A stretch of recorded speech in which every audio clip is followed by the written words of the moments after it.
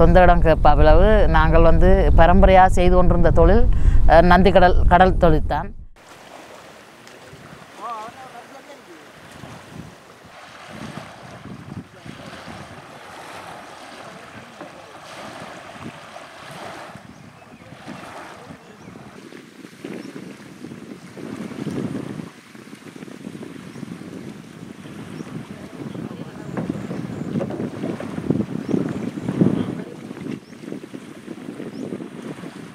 அந்தளத்தோடு எங்களுக்கு அரிசிக்கே வழி இல்லாமல் போயிட்டு நாங்கள் தொழில் செய்ய இயலாது. எந்த மனுஷன் ஊனமுற்றவர், நாங்கள் என்னத்தை கொண்டு நாங்கள் செய்கிறது கடல் தொழில் இல்லையண்டா கூலி தொழில். இப்போ ரெண்டும் இல்லையான்னு சொன்னால் நாங்கள் எப்படி வாழுவோம்? அப்படியான நிலைமையில் பெரிய துன்பத்திலேருந்து நாங்கள் கடைசியாக போய்க்கல பொடி இந்த பிரேதத்துக்கு மேலே தான் நாங்கள் நடந்து போனாங்க. இப்போயும் அந்த இதை சொல்ல போனால் எங்களுக்கு இந்த அழுகை தான் வருது ஒழிஞ்சி கதை வருது இல்லை. ஏன்னு சொன்னால் அவ்வளோ ஒரு துன்பம் நாங்கள் அவ்வளோத்தான் அனுபவிச்சிட்டோம். அந்த எங்களுக்கு அந்த பழசை நாங்கள் மறந்து போய் இருக்கிறோம். திருப்பி நாங்கள் அதை நினைவுக்கு கொண்டு வரையில எங்களை அறியாமலே எங்களுக்கு ஒரு ஆவேசத்தோடு எங்களுக்கு ஒரு அழுகை வருது. ஏன்னு சொன்னால் நாங்கள் பட்ட துன்பம் அப்படி எந்த புள்ள தப்புமோ, நான் தப்புவோமோ, எந்த புருஷன் தப்புவோமோன்ற ஒரு நிலைமை தெரியாமல் தான் இந்த நந்தி கடலுக்குள்ளால நாங்கள் இராணுவத்திட்ட போனாங்க. அப்படியான சீவியம் தான் நாங்கள் சீவிச்சோம். நான் மட்டுமல்ல, எல்லா மக்களும் அதே இதுதான்.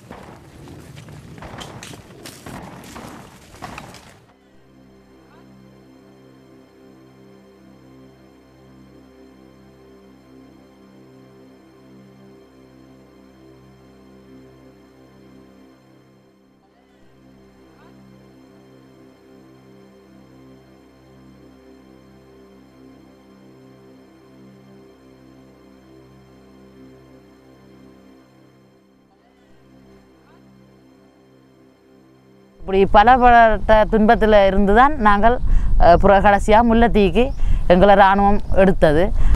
இப்போ நாங்கள் இப்போ இருக்கிறோம், இப்போ வாழ்ந்து கொண்டு இருக்கிற இடம் வந்து முதல் இருந்தது வந்து சீனியா மோட்டை, இப்போ வந்து மாதிரி கிராமமாக மாற்றி இருக்குது.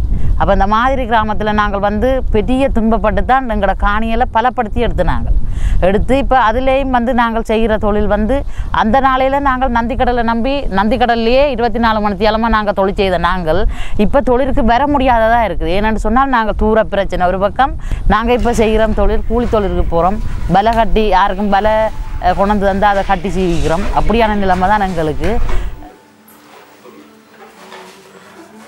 அந்த ரோட்டுக்கு அங்கால வந்து வெள்ளாமை விதைக்கிறார்கள் கூட, இந்த ரோட்டுக்கு இஞ்சால வந்து கடல் தொழில் செய்கிறார்கள். அப்படி பிரிவாகத்தான் நாங்கள் நாங்கள் இப்போ கேப்பாளவில் இருக்கும் வரைக்கும் இந்த அவியல் ஒரு கறி வேண்டுன்றாலும் ஒரு மீனை வேண்டுன்னு சொன்னாலும் ஒரு தேங்காயோ இல்லை அரிசியோ கொண்டாந்து எங்கள்கிட்ட தருவினோம் தந்தால் நாங்கள் அதுக்கு மீன் கொடுப்போம். இப்போ அவியல்கிட்ட எங்களுக்கு தேவையாண்டா நாங்கள் மீன் கொடுப்போம். அவியல் எங்களுக்கு அரிசி சாமான் வேணும்னு சொன்னால் நாங்கள் போய் அவியல்கிட்ட வேண்டுவோம். அப்படி ஒரு சந்தோஷமாக தான் நாங்கள் நாங்கள்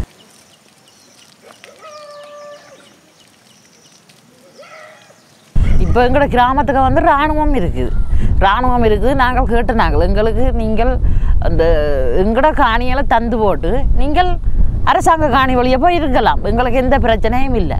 நாங்கள் அப்போ எங்களோட காணிகளை கேட்ட ரீதியில் அவிய சொல்கிறோம் தங்களுக்கு அது பாதுகாப்பு வளையமா, தாங்கள் பாதுகாப்பை கருதி தான் இருக்கிறோம்னு சொல்லி. அடுத்ததாக எங்களோட காணிகளுக்குள்ளேயே தோட்டந்துறவு செய்கிறீனா அவியல் எங்களோட தென்னந்தோட்டத்தில் தேங்காயை பிடிங்கொண்டு வந்து இன்றைக்கு இஞ்சால விற்கிறீனா, எங்களோட தோட்டத்திலேயே தேங்காயை பிடிங்கொண்டு வந்து இஞ்சால விற்கிறீனா. அப்போ அவியல் என்ன காரணத்துக்குறீனா எங்களோட வளங்களை அவியல் எடுத்துக்கொண்டு இருக்கிறீனா, நாங்கள் இன்றைக்கு இருந்து பிச்சை எடுத்துக்கொண்டு இருக்கிறோம். எங்களுக்கு ஆறு கொண்டு வந்து தருவினம், நாங்கள் வேண்டுவோம்ன்ற ரீதியில் நாங்கள் இப்போ இருக்கிறோம். அப்போ இருந்து முடிய உண்ணாவிரதம் இருந்தோம், ஆர்ப்பாட்டம் செய்தோம், இந்த இடமெல்லாம் மனு கொடுத்தோம். கேப்பாளவு எங்களுக்கு வேணுமென்னு சொல்லி விடுறோம்னு சொல்லி போட்டு கடைசியாக கேட்டுச்சுனா தாங்கள் எங்களோட காணி வழியை கட்டின கட்டிடங்களுக்கு காசை தந்தால் தாங்கள் ஒழும்பி போவோமண்டு. அதே மாதிரி காசு கொடுத்தது அரசாங்கம் இராணுவத்துக்கு காசு கொடுத்தது. அந்த காசு கொடுத்ததுக்கும் இப்போ அரவாசி காணியை விட்டு போட்ட என்ன சொல்கிறீங்கன்னு சொன்னால் தாங்கள் மிச்சத்துக்கும் 1 கோடியோ இவ்வளவோ காசு கேட்டுருக்குறீங்க அரசாங்கத்திட்ட. இவ்வளோ காசு நீங்கள் தந்தால் உங்களுக்கு நாங்கள் கேப்பாப்பிளவு மிச்ச காணியும் விடுவோமாண்டு. அதே நாங்கள் சொன்னோமா உங்கள்கிட்ட அதுக்குள்ளே வீட்டை கட்டுங்கன்னு சொல்லி சொன்னோமா? தெரியுது மக்களின் காணி என்று சொல்லி இந்த பெரிய காடு கிடக்கத்தக்கனா ஏன் நீங்கள் உங்களை யார் இதுக்குள்ள வந்து வீடு கட்ட சொன்னது? வீட்டை கட்டி போட்டு இப்போ காசு கேட்கறது நியாயமா?